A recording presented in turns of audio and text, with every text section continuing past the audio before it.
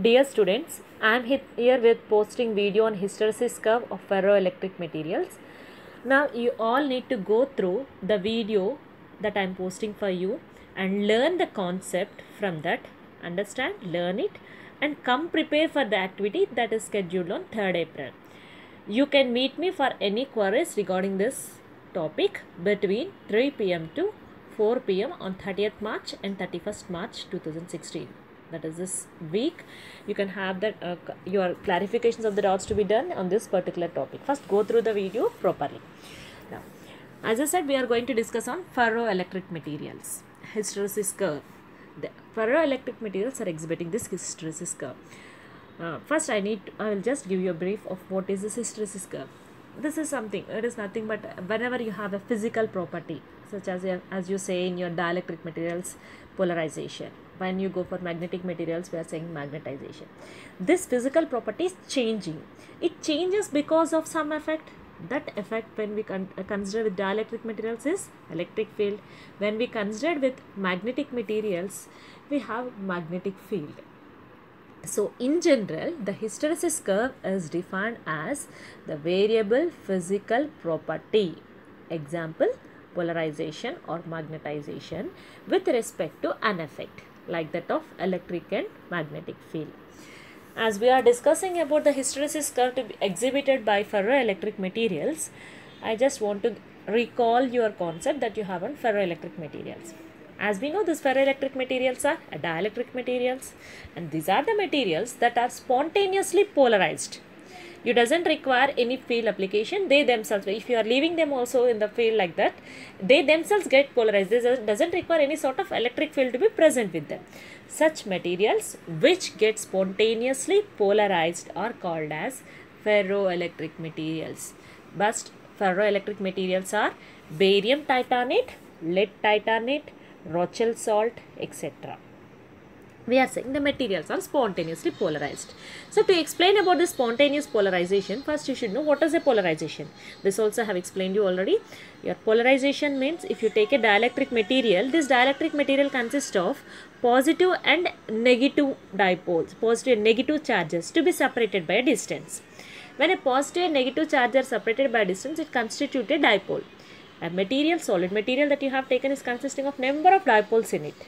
And when we are applying a field for it, all the positive charges are on one side, negative charges are on to the other side.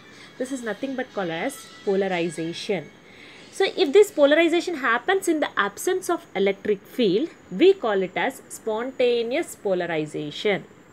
And once again repeating, what do you mean by polarization? Alignment of the carriers, that is your positive or negative. How does this alignment happen? It depends upon the direction of electric field. In the direction of electric field, positive carriers are present. Opposite to the direction of electric field, negative carriers are present. So, you are aligning the carriers. If this alignment of the carriers happens by itself on its own without the help of any electric field, we call it as spontaneous polarization. Spontaneous polarization means alignment of the particles on themselves with the positive on one side and negative on to the other side.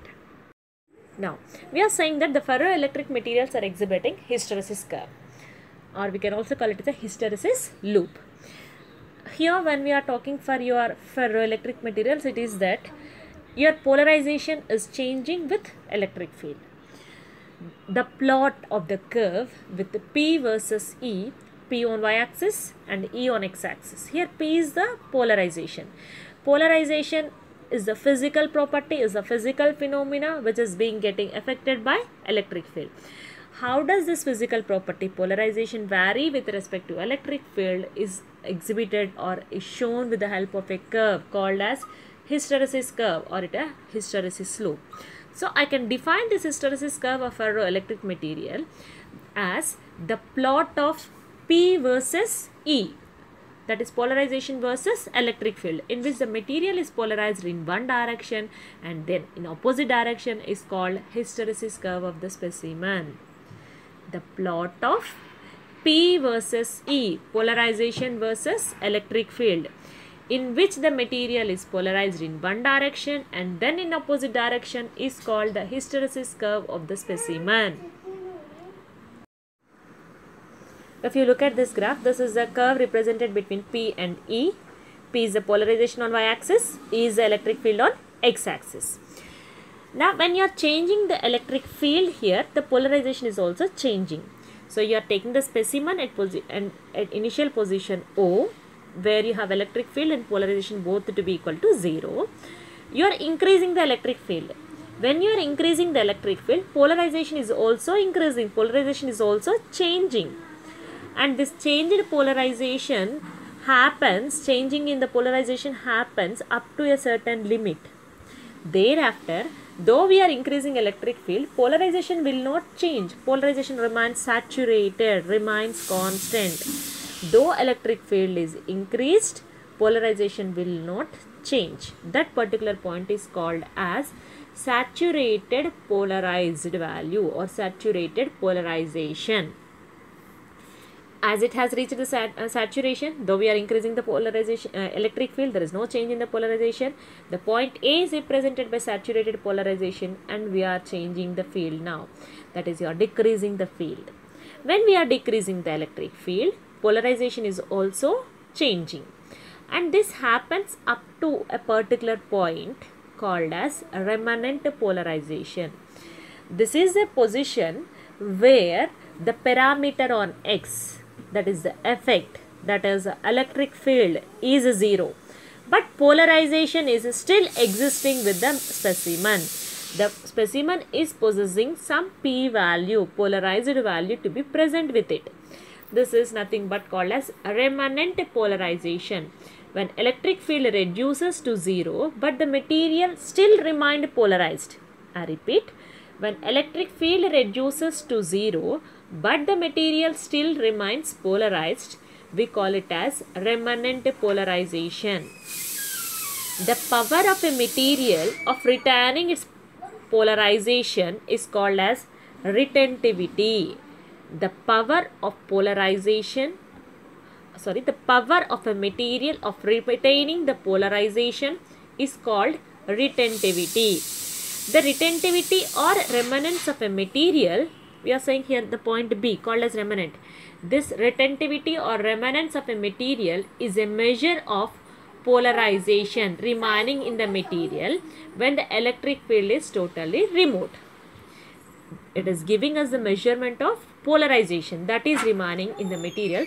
When you are removing the electric field, it has some sort of polarization to be present in it, which is called as the defining the electric remanent polarization as polarization remaining in the material when polarization field is reduced to 0. This retentivity or remanence of a material is a measurement of polarization remaining. Remaining polarization means residual polarization, whatever is remaining in them, in the material. When the field is removed, though we are removing the electric field, some polarization is present in it. So there is nothing but called as remanent polarization. Now, we are now changing the direction of the field. We are going in the negative direction. As we go on, we observe that a field, electric field is changing and polarization is also changing up to a particular path called as, point called as cohesive point. At this particular point, though electric field is existing, polarization is no more existing. Polarization value is 0. As it is happening in the negative direction, we call it as a negative cohesive field. With further increase of your electric field, polarization also increases and obtains a value called as saturated polarization represented by D.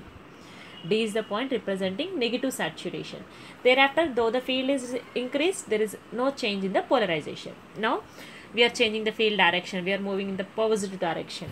When we are moving with the positive direction, from D to A at point E, we are having it to be observed on y-axis, that is on polarization axis.